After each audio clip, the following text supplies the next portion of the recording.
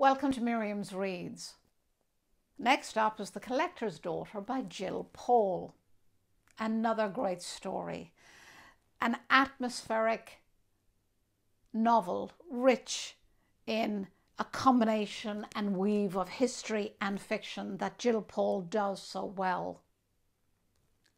The main character, Lady Evelyn Herbert, whose ancestral home was Highclere, now to many of you known as Downton Abbey from the series. And she was the first woman to set foot into the tomb of the Tutankhamun for thousands of years. What I really like Gill Paul is that she brings women who have been ignored throughout history, she brings them to life, and she certainly does with Lady Evelyn Herbert, who would rather be called Eve. She was a strong, determined, spirited, both a young lady and an older life when tragedy struck, in the sense of she had many strokes that robbed her of her past. She was truly in love with Brogreat Beecham, who supported her.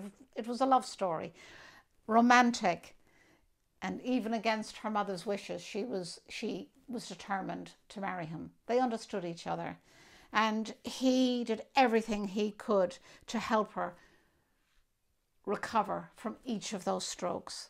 And then a lady by the name of Anna Mansur appears from Egypt originally, asking many, many questions, and that's when the mystery unravels, along with many secrets. A truly engaging, page-turning and captivating book. And that's it. I'm a big fan of Gill Paul's now and look forward to her many other books going forward. Whatever we do, let's support good writing. Let us support good writers, authors, and also our libraries. And carry on reading and sharing what we enjoy. Catch up soon. Bye.